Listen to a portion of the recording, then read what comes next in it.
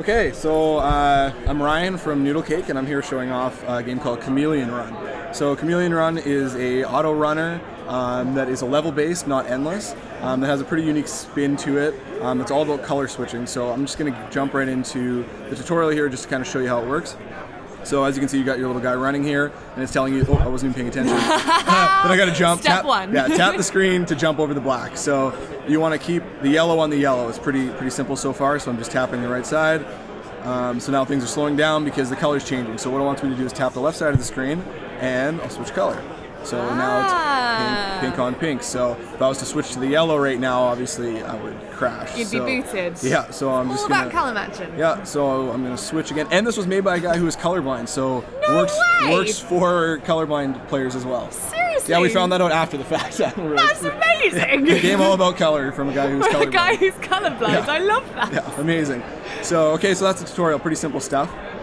So I'm going to show you now each level has a structure that is set up based on different achievements. So right now you're going to see some different things floating in the world. I'm just going to grab these smoking crystals here. So what do these smoking crystals do? Well, each achievement for each level is tied to various objects. So I'll show you here once I complete this level that there's going to be a row of achievements across the bottom. So there you can see that I've collected the smoking crystal achievement. There's a marble achievement, and then a locked one that says don't switch colors. So before I advance to the next level, I'm just going to replay this one, and I'm going to go through and grab the marbles. And now you can see what happened there. There's a little lightning bolt. And every time I complete one of those achievements, you get a lightning bolt. And the lightning bolt allows you to complete the level a little bit faster.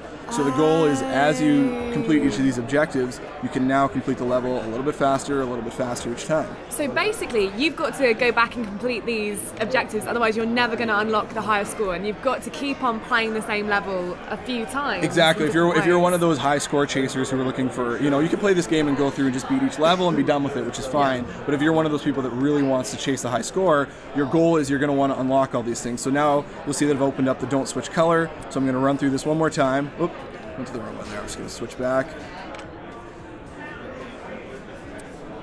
And I'm not going to switch colors. We're going to get that perfect score. Yeah, we're going to go for it.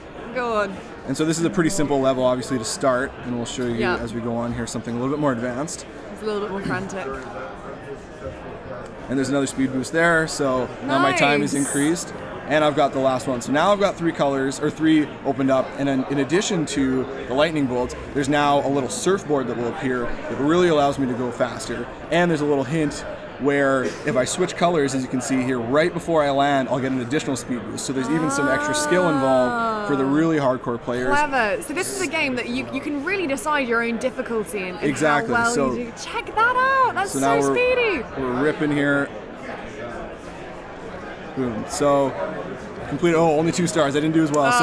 You want to go under 10 seconds to get the fastest time. So the whole idea is a whole 0.297 seconds out. Couldn't do it. But players will be able to play over and over again and really time their jumps and be able to get quite a bit further. So I'm just going to jump to. Here. I'll just jump back into it and go to an unlock level and just kind of show you how things advance because the game can get quite hectic. Nice. So this is when it gets super tricky. Yeah. So you can see it's moving platforms. Oh jeez, I didn't even make it myself. But the nice thing is it just puts you right back into it, so you don't even really have time to think, and you can just get right back into the game.